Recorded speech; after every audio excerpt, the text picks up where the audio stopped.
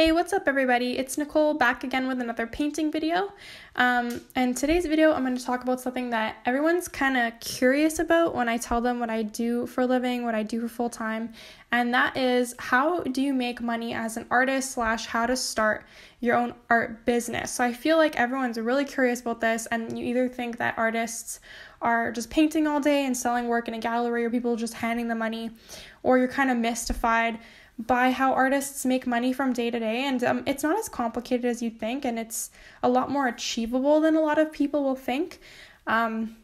So let's get right into that. So we're going to go ahead, and I've kind of broken this down into a few key steps on how to make money as an artist, how to build your own brand as an artist, and how to start your art business. So stay tuned, because I'm going to be talking throughout the whole video on how to do this, breaking it down for you guys. I know I don't have a lot of followers online, but in real life, I've built steady clients, a steady form of income as a full-time artist. Sorry, that was my sister. She felt the need to input, I don't know what that was in the video. I have a twin sister, for those of you who don't know. She's really cool. Her name's Rachel. Maybe I'll do a painting of her next or something. She's pretty cool. Anyway, so a full-time art business, and I'm a fashion designer and an artist, so I kind of go in between sewing and art, and this is what I do all day, every single day. So I'm going to kind of lay out how you do that. There's 5 kind of main ways to do this. So I'm going to start off like kind of in order of how you should be doing it, or how I did it at least. I mean, there's a million different ways to do things. I'm not saying if you're not doing these things that you're dumb or that you're never going to make it, but this is how I do it. And I'm not, by any means, I'm not the most successful artist yet, but I'm still pretty young. I'm only 24 years old. So I think as I grow, this is something that's working, and I've already seen a lot of growth. So maybe you guys can also see if this works out for you. So the first thing that I'm going to talk about today is your brand. And this is the most important thing. And I don't mean a brand as in like Coca-Cola or a product, as like in yourself as a brand. Now, all those successful Instagram pages, YouTube channels, they have consistency and an aesthetic and something that is known as the brand. So you can either brand yourself as a person, or you can brand like an aesthetic or your artwork, your channel. And this is something you should be doing. So consistency in how you want yourself portrayed online, how do you want yourself portrayed to clients, is your brand. So this is something as simple as your art style should be pretty consistent. So if you're the kind of artist that like you're constantly changing your style and everything looks incohesive and it doesn't really make sense together, this is something you definitely want to stop doing. It's okay to be experimental and to try out different things, but you want your artwork to be consistent, to look like it pieces together, to everything to kind of match, in a sense that I could walk in and pick out which pieces are yours. It has a kind of a style and signature that's yours. And that's when you know that you're developed enough as an artist that you can start actually monetizing this skill, is when your art is consistent and stylized and it's yours. So that's your brand.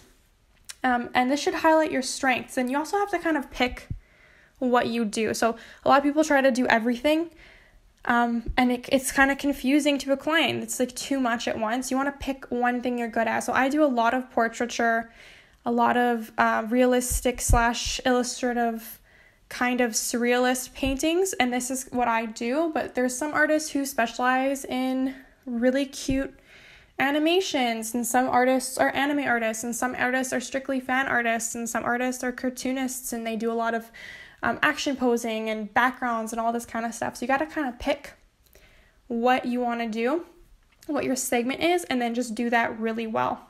The second part of your brand is building your websites and social medias around this. So everything's consistent color themes, consistent post timing. All your content should be matching, and this will help people get a sense of who you are as an artist, what you want, what you're trying to achieve, and they can align themselves better with you as a person, as a brand, if your imaging all matches up and makes sense. And then the third part of this is professionalism. So my recommendation is to always be kind online, and to always present yourself in a positive manner, with professionalism and with dignity. Now, some people don't do that. Some people are kind of, their brand, I guess, would be having attitude, being sassy, and that's completely up to you. But I always feel like, especially in the art community, people are going to gravitate towards you a lot better if you're being kind. So I'm not saying to be fake, though. Like, be honest, be realistic, but just be kind, be positive, because it's hard to always be listening to people complaining nonstop, but people will connect with your brand if you have something positive and kind to say and to contribute. And I feel like this is why a lot of people are into certain brands.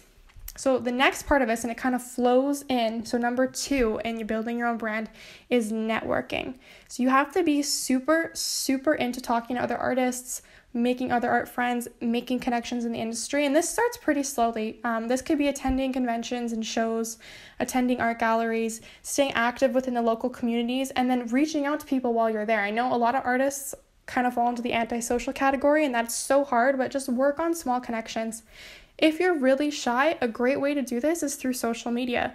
So reaching out to other artists to do collaborations, commenting on their posts, adding them back, and doing all that kind of stuff will help build you and make you something recognizable within the art community.